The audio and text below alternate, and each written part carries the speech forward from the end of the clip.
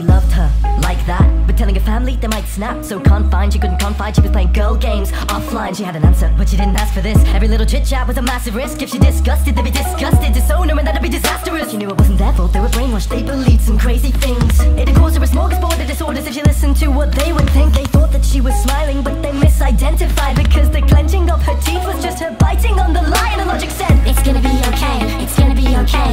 This issue is temporary, so attempt to wait for one more day.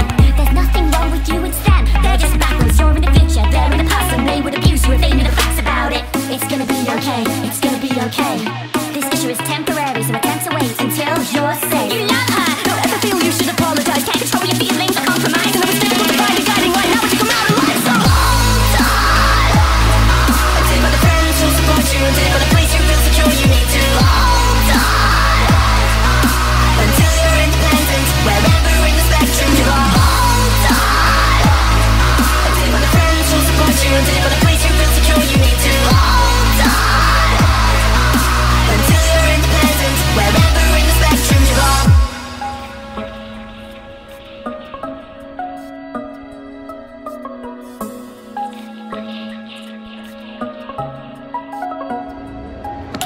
They didn't ask, he didn't tell. If they found out, they'd give him hell. If they knew the lowdown that he felt for people regardless of pronouns. He was already tormented every day, but it'd escalate if he couldn't keep a straight face.